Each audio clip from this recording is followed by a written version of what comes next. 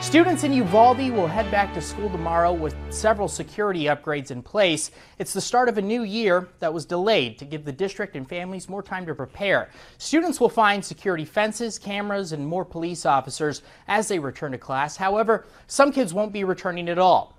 They've either left the district or opted for online learning. A number of parents are saying they've lost trust in the district for not providing enough accountability for the police response to the Robb Elementary massacre. But tomorrow, several schools across the state are encouraging students and staff to wear Uvalde school colors, maroon and white. It's all in a show of solidarity.